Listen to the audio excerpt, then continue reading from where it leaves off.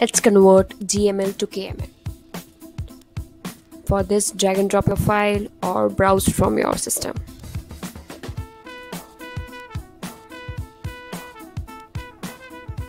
Here you can see your file extension, CRS. Map is visible properly. To change its coordinate system, you can click on CRS. I'm converting into KML. Select the output file. CRS of KML is 4326 and convert file.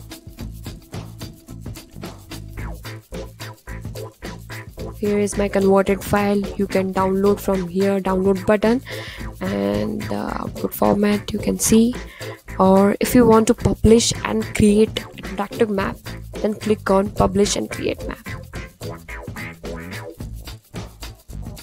Here my map is published, my converted file is published on the map. Now I want to change its color.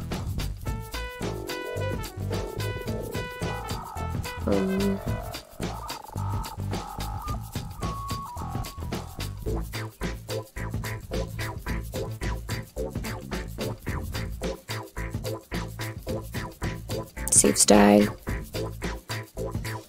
It looks better.